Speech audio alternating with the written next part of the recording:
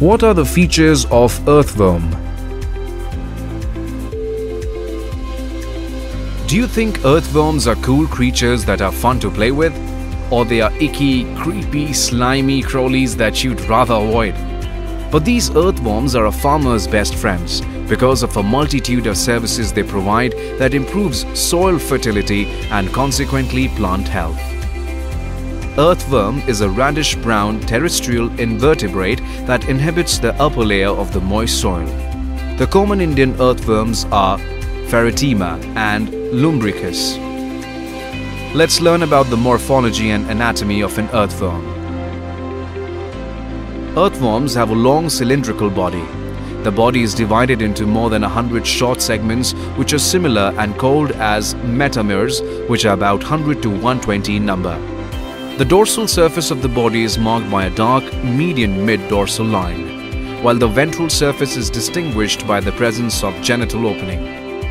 The first body segment of an earthworm is called the peristomium or buccal segment, which contains the mouth. In a mature earthworm, segments 14 to 16 are converted by a prominent dark band of glandular tissue called clitellum.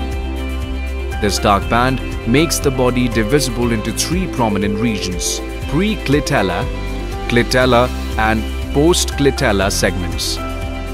4 pairs of spermatical apertures are situated on the ventrolateral sides of the intersegmental grooves, that is 5th to 9th segments. In the female earthworm, a genital pore is present in the mid-ventral line of the 14th segment, while in the male earthworms, a pair of genital pores is present on the ventrolateral sides of the 18th segment. Besides this, numerous minute pores called nephridiopores open on the surface of the body. In each body segment except the first, last and clitellum, there are rows of S-shaped setae embedded in the middle of each segment. Setae can be extended or retracted. Their principal role is in locomotion. The body wall of the earthworm is covered externally by a thin non-cellular cuticle below, which is the epidermis, 2 muscle layers and an innermost coulommic epithelium. The epidermis is made up of a single layer of columnar epithelial cells which contain secretory gland cells. The alimentary canal is a straight tube and runs between first to the last segment of the body.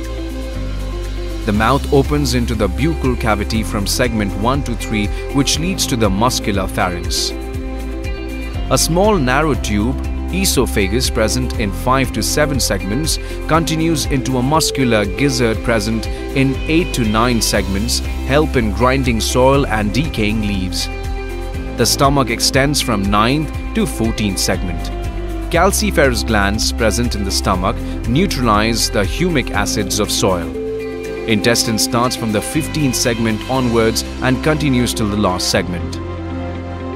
The characteristic feature of the intestine is the presence of an internal median fold of dorsal wall called typhlosole.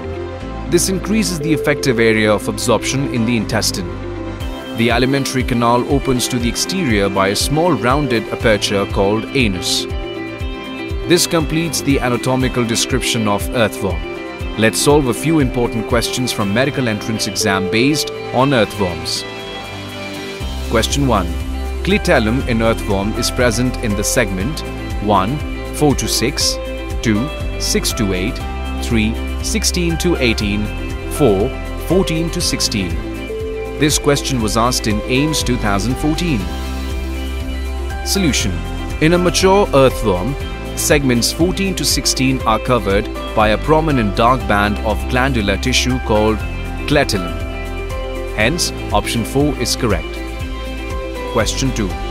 Calciferous glands help in the neutralization of 1. Sulfuric acid, 2. Humic acids, 3. Nucleic acid, 4. Hydrochloric acid. This question was asked in JIPMER 2015. Solution. Calciferous glands present in the stomach neutralize the humic acid of the soil. Hence, option 2 is correct. This concludes our video on the features of the earthworms. To know more about it, please watch our next video. Please like, share and comment on the video, and don't forget to subscribe to our YouTube channel. For more interesting and educational videos to earn while you learn, download Extraclass app from Google Play Store and get rewarded for studying.